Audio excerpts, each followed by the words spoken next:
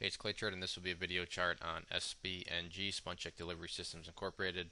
The reason I wanted to do this one today was there's quite a bit of drama, if I may call it that, going around the stock, and it was one of those days where it's kind of you didn't really know what was going to go on. A lot of people were saying that the stock was going to fall apart. Others were saying no, it's going to be okay.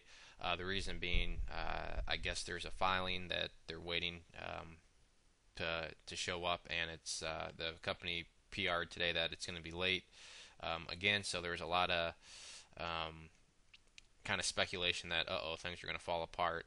But I must say, impressive day. It shows the shareholder base are pretty darn loyal. And sure, there was some selling and so forth at the beginning of the day, which I'll go into.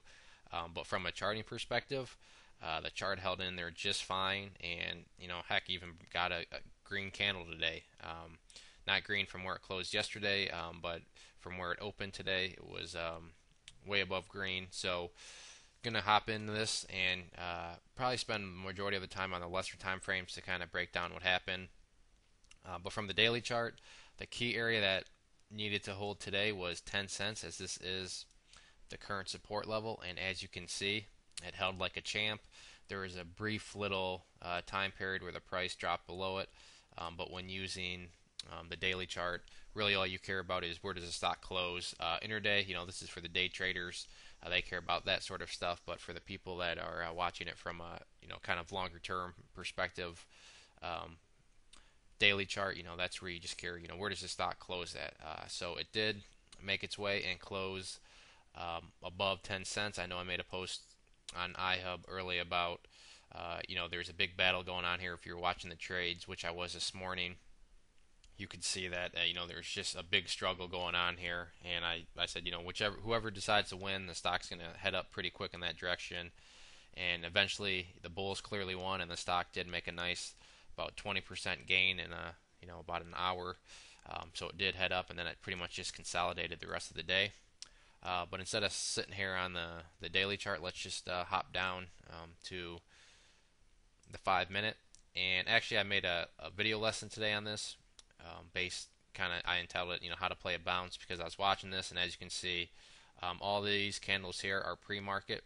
So the stock finally opened on this candle right here, but you can see that people were panicking pre-market and so forth, just because that filing was going to be late.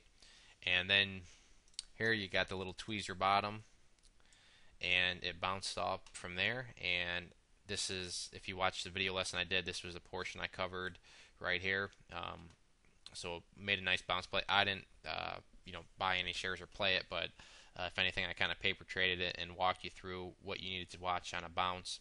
That if you go through my videos, you'll see that one. It's a video lesson I did. But anyways, as you can see, panic, things leveled out here. Here's a good example here on the 1 minute chart. Let me get back to that time period where it leveled out.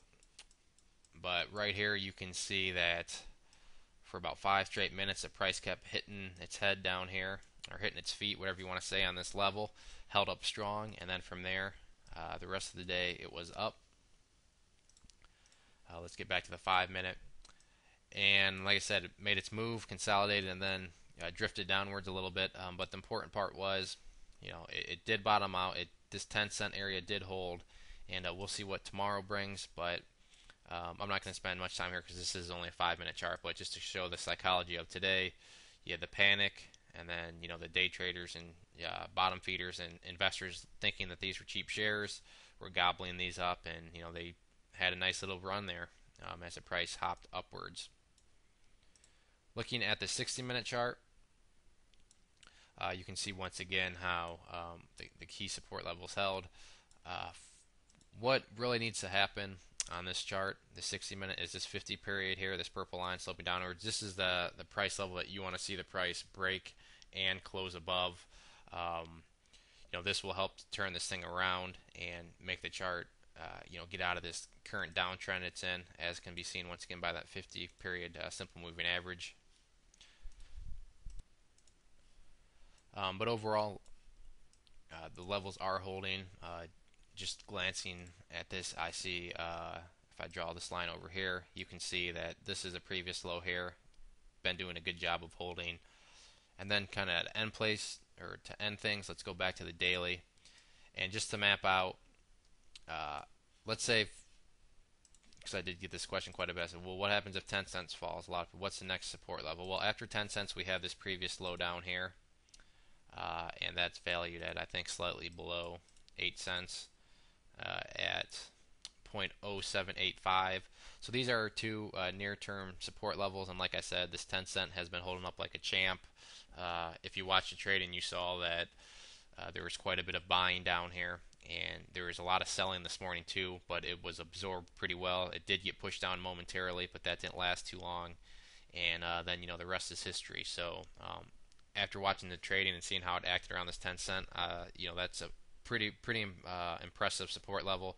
But at the same time, when impressive support levels fall, you can expect bigger drops. So I'm not saying it will fall, but just for the sake of argument, if this level can hold, then I would look for this level to be tested for sure, just because it would take quite a bit for this level to fall. So if it does, that's going to imply that there's quite a bit of selling.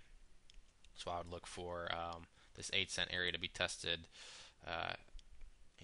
in high likelihood if 10 cents falls. But like I said, watching it trade, it looks like it's going to take quite a bit for that level to fall. So overall, with all the drama and negative people out there saying the stock was going to fall apart, I'd say that today the win went to the bulls, and we'll see what the rest of this week brings. We want to see 10 cents hold, and if that happens, then I think that's going to be a good signal that people are keeping the faith and holding strong with their shares. On another note, I'd encourage you to check out bullmarketnewsletter.net if you have not already. If you subscribe for the email list there, you'll get a free ebook.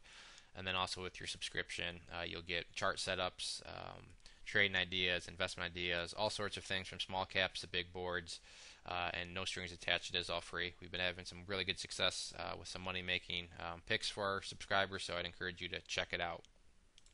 Once again, this was SPNG. Thanks for listening.